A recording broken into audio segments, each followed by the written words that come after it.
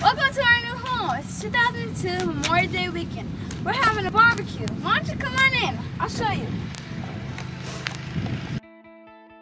I had an excellent childhood. I remember just being such a happy kid. I loved being around my family and friends. I loved telling jokes. I remember loving to jump rope.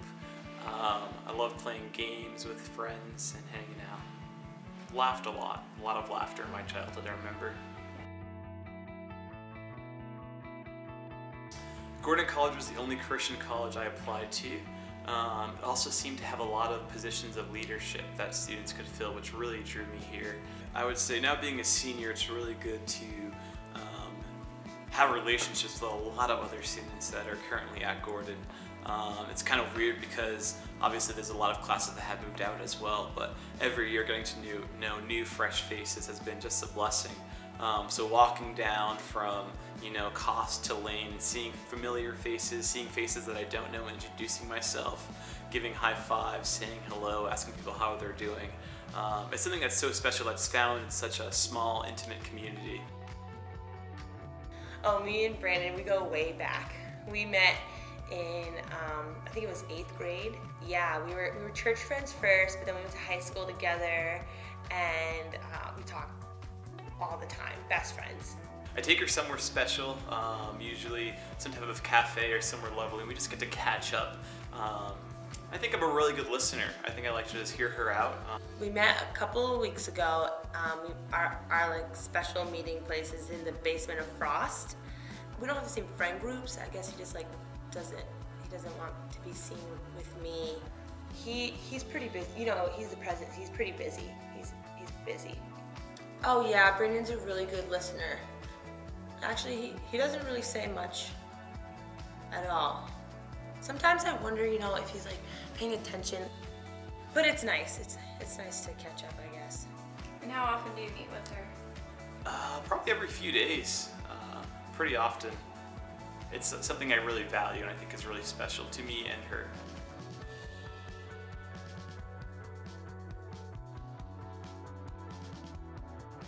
I'm Peter. And how do you know Branden? Brandon's my roommate. He's been roommates for 2 years. One person in particular I could think of is Peter Kang. And we actually were in the same hall my freshman year, and we've been friends ever since. And Branden is very active. Are you okay with that? Well, sometimes it gets too much, and I have bruises in my body, so... I feel like Peter is like a little brother to me. I kind of love just like joking around with him, hanging out, watching TV. Sometimes we work out together.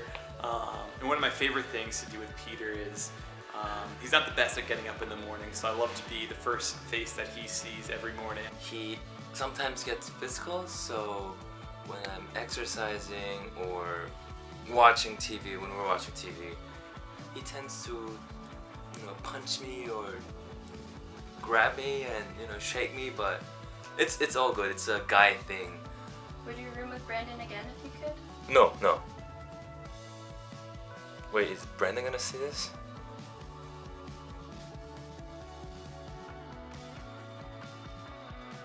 I know Branden because I work with him because he's the president.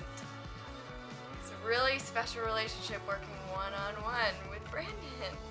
She's definitely taught me a lot, and something that I like doing with Sarah is really working with the idea of empowerment. So instead of this idea of me being the president and her being the vice president, it's more of a team. We work together on a lot of things.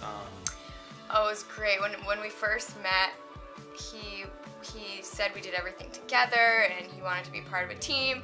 We still work together great. I mean, he likes to bring me to get decorations for our parties and stuff like that. Of just giving her a project to kind of run with and her coming back with ideas for me. She has incredible ideas and ideas that just something I could never think of. It's time that he used one of your ideas or you presented him an idea.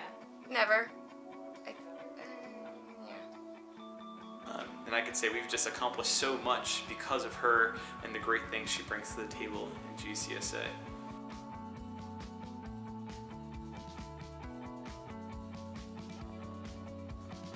Well, do you realize that sometimes things that you do affect people in a negative way? I would say that's false. I don't think anything I do really affects anyone in a negative way now. Well, your friends would say otherwise, Brandon. This video kind of feels like an attack, if I'm being honest. He doesn't love the way that you wake him up in the morning. He doesn't like that. No. Wow, okay. Well, it seems like he likes it. Your coworker Sarah, I talked to her earlier today too. She thought that you don't always take her ideas seriously. Really? I think I've given her room to grow and pursue these ideas that, you know, sometimes don't work out, but I let her try them, and maybe it's on her that her ideas just aren't working. Brandon, I'm not sure if you realize this, but I don't think your friends really like you. My friends don't like me.